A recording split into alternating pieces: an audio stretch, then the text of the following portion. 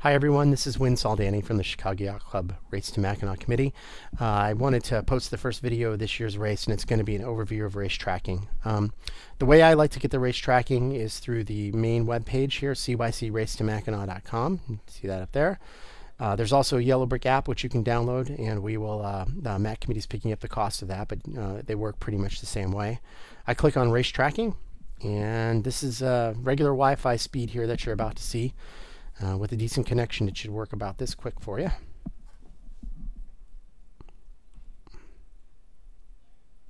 There it goes. I had to hit refresh there one time. Okay, so when it opens up, this is what you're going to see, general map of Lake Michigan. And the cruising boat just started, so I'm going to focus on them. And the way that I'll do that is I clicked on this Teams. You saw it was hidden a second ago. I click on it, and then I only leave cruising checked. And then once I've got cruising checked, there's a button up here called Zoom to All Boats. I click on Zoom to All Boats, and it immediately and automatically adjusts the screen to be just the cruising fleet here.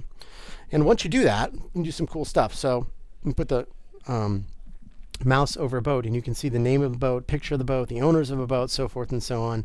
See the speed that they're doing right now. So they're doing 6.3 knots.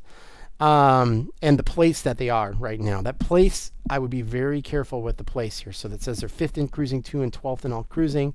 This race is a handicap race for lots of fleets, which means that the order that they finish in is not necessarily the order that they are finally awarded. And the calculations are rather complex and really not final to the end of the race. But you get a nice overview in the boat here. This little crown means this guy's in the virtual lead, Intangible Tom Falk. Great boat. So that's the information that you can get by sort of mousing over the boats here and sort of figure out which one is which. This right here is called the Rum Line. It's the most direct course to the up to the island, really, up the race course. See, boats are staying to one side of it. We'll talk about the strategy for that in a separate video later on, but it gives you an idea sort of in the bigger picture of the way they're going. So let me zoom out a little bit here, and you can see, yeah, boats are sort of, if this is the direct course, you wish you could be sailing that way, but you're sailing this way instead, and that's going to be something we'll talk about later on. Back to the functionality of the tracker now. So the next thing you probably want to learn about is, let's say I just want to look at Cruising 1. I can just click on Cruising 1. There, I just have the Cruising 1 boats. Say I'm only interested in 3 or 4 boats in Cruising 1.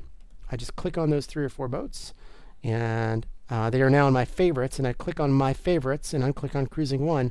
It's just that couple of boats, and as long as I don't clear my cookies and clear my cache, I'm going to have those boats to take a look at. And then the last thing to show you is that you can search too. So I happen to sail on this boat a lot, tried and true, and you saw as I was typing in, it was limiting down the list. They haven't started yet today, but you know, there's their tracker down there, right there. And then once I see them, I can add them to my favorites, of course, or do whatever I want at that point with them. So hopefully that's a good overview. One last piece of functionality, I'm just going to put the cruising boats back up real quick, is this little bar right here in the lower right hand corner.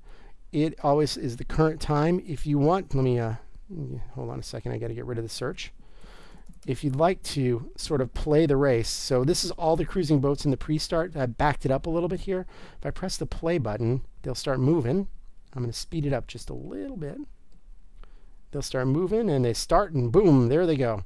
So you can sort of replay what's gone on over the last couple of hours using this bar down here. Drag it left to get earlier in the race, and adjust the speed with this little button down there. So that's a general overview of how to find and track the boats that you want. If you have any questions, again, keep an eye on Facebook, keep an eye on Twitter. I'll be watching there and trying to get back to any questions as quickly as I can. Thanks very much.